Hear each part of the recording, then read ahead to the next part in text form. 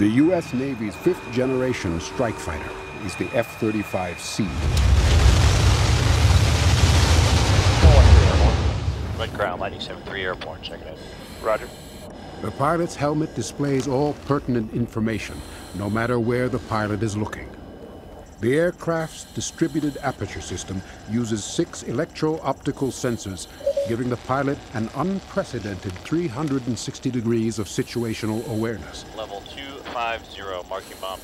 The pilot can actually look through the aircraft itself.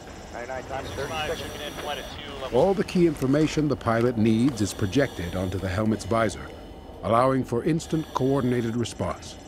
99 times 15 seconds, 26. The missile warning system sees subtle heat differences across the landscape.